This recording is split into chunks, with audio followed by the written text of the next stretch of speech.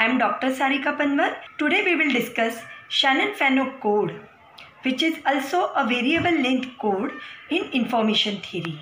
We have already discussed the Huffman code, which is a variable length code having a prefix coding. So Shanon Fano code is also a variable length coding technique and it is also a prefix code. While solving the problem of Shanon Fano, we have to go with some predefined steps, that is one fixed algorithm. We know that in variable length coding, we assign the code word to the symbols which we transmit on the communication channel.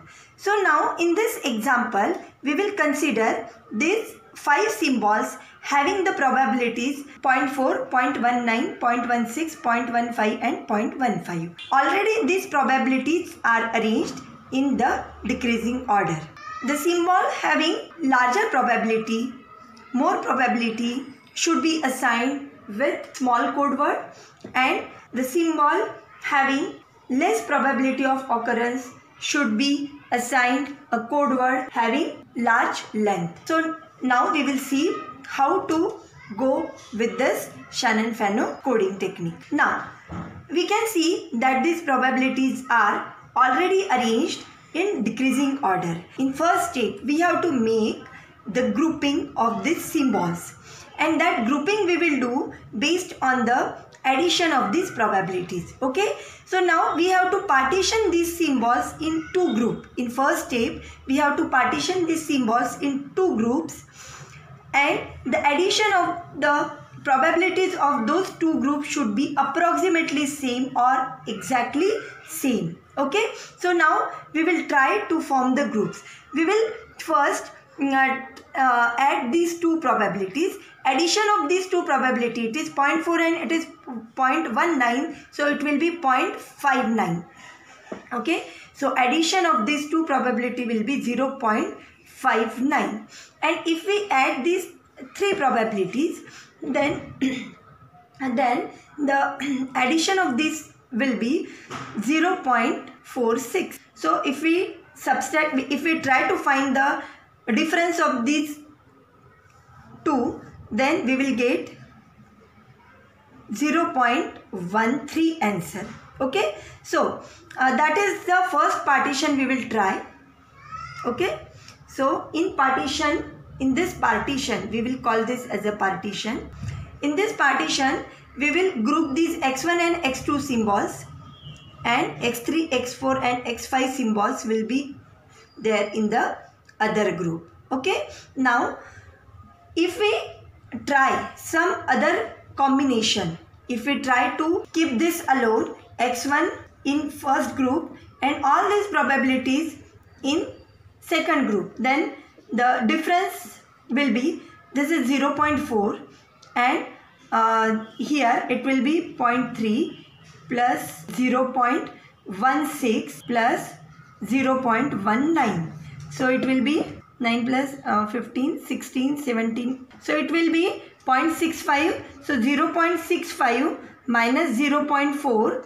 This will be 0.20, and that will be, this difference will be higher than this difference. So we are going in correct direction. So we can group these probabilities. When we group these 2 probability, then we will assign zeros to both of these symbols. Why? Because these 2 symbols are there in one group, and we will assign 1 to these 3 symbols, because all these 3 probabilities are there in the second group. Okay, now in second step we have to further partition these 2 symbols. We have to further partition these 2 symbols, x1 and x2. Now there is only one option of partitioning. Since there are only 2 symbols here, so we will partition this as follows. We will keep this x1 in first group, and that we will assign 0, and we will keep this x2 in second group, and that we will assign to 1. And now we have to stop here. Why?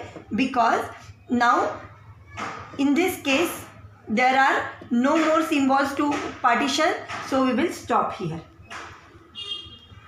So now we have to think about this second group.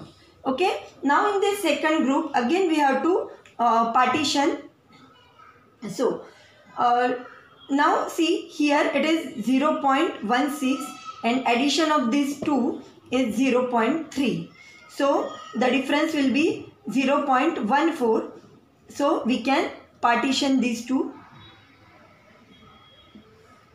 because if we keep these two in one group, so the addition will be 0.31 and it if we keep this alone, so 0.15, so the difference will be higher. So we can go with this partitioning. So keep x3 in one group and x4 and x5 in other group. So we can partition here. So we will keep this x3 in one group, so assign 0 here, and these two x4 and x5 in one group, so assign 1 here. Okay, and now here there is only one symbol in this group, that's why we will stop here. Now in this group there are two symbols remaining, x4 and x5, so there is only one option. We will keep this, we will partition here. So assign x4 as 0 and x5 as 1. 0 and 1. Okay, and then we will stop here. Okay, now we will assign the code word to symbol x1. So it is 0 0. Code word for x1 is this 0 and this 0. Then code word for x2 is 0 1. Code word for x3 is 1 0. This 1 and this 0. And code word for x4 it is 1 1 0. And code word for x5 it is 1 1 1. So now what we can observe, that the symbol having the lowest probability are assigned with the longer code word, and the code words which are having the higher probabilities are assigned with the shorter code words. Now next step is to find the average code word length, that is L. We know that what is the formula of average code word length? It is summation from k is equal to 1 to 5, because there are 5 symbols, probabilities of occurrence of those symbols into the length of kth code word. Okay, so now probability of occurrence of x1 symbol, it is 0.4 into code word length is 2 plus probability of occurrence of this symbol x2 is 0.19 into code word length is again 2 plus probability of occurrence of x3 is 0.16 into code word length is 2 again plus probability of occurrence of x4, it is 0.15 into code word length is 3 plus probability of occurrence of x5, it is 0.15 into code word length is 3. Okay, so if we solve this, we will get the average code word length, that is 2.4 bits. Okay, average code word length is 2.4 bits. Next parameter which we calculate is the average information per message, that is nothing but the entropy. What is the formula of entropy? H is summation from k is equal to 1 to 5. Why? Because there are 5 symbols here. Probability of occurrence of that particular symbol into log to the base 2 1 over probability of occurrence of that symbol. So if we solve this, we know that probability of first symbol is 0.4 into log to the base 2 1 over 0.4 plus 0.19 log to the base 2 1 over 0.19 plus 0.16 log to the base 2, 1 over 0.16 plus 0.15 log to the base 2, 1 over 0.15 plus 0.15 log to the base 2, 1 over 0.15. So if we solve this, you will get answer H, that is average information per message, which is nothing but our entropy. It is 2.27 bits per message. That because we are finding the average. Why? Because it is a variable length coding. So average information per message, that is entropy, it is 2.27 bits per message. Efficiency of this coding technique, that is H divided by capital L.